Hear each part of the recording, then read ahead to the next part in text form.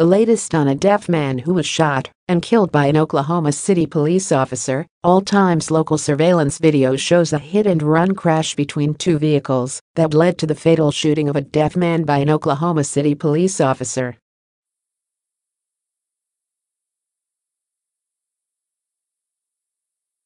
The crash happened Tuesday night, just minutes before police officers encountered 35-year-old Magdiel Sanchez at the address, where a vehicle driven by his father that was involved in the hit-and-run had gone.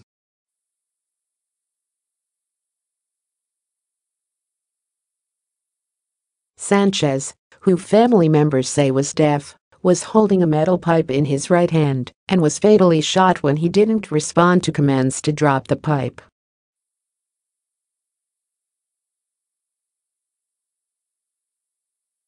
The surveillance video obtained by Coco News 5 shows a collision between a pickup truck and another vehicle.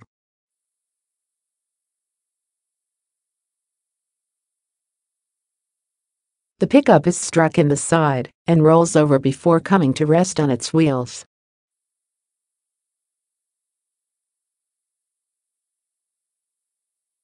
The car that struck the pickup continues on without stopping. A spokesman for the family of a deaf man who was fatally shot by an Oklahoma City police officer says they have hired an attorney who also represented the family of a black man who was killed by a white Tulsa police officer.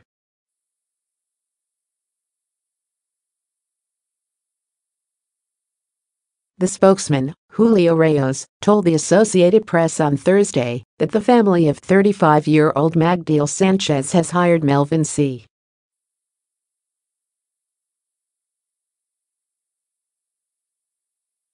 Hall. The website for the Oklahoma City attorney's law firm says he specializes in employment law and civil rights cases.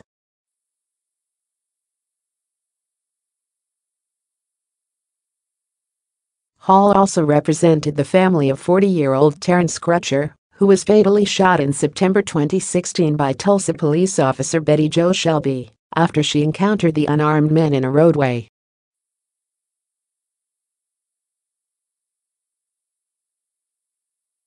Shelby was acquitted of first-degree manslaughter in Crutcher's death. Crutcher's family has filed a lawsuit over his death. The police chief of Oklahoma City says he plans to meet with advocates for the hearing and speech impaired following the fatal shooting of a deaf man.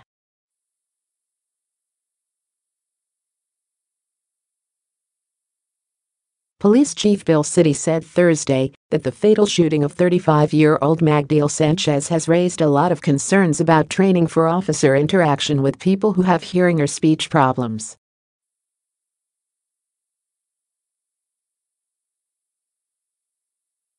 City says officers who responded to a hit-and-run accident Tuesday night encountered Sanchez holding a metal pipe in his right hand.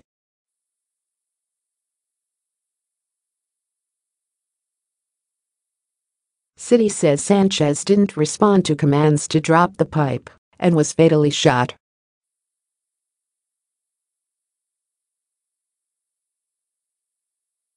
Officials say witnesses yelled, "He can't hear you," before the officers fired, but they didn't hear them.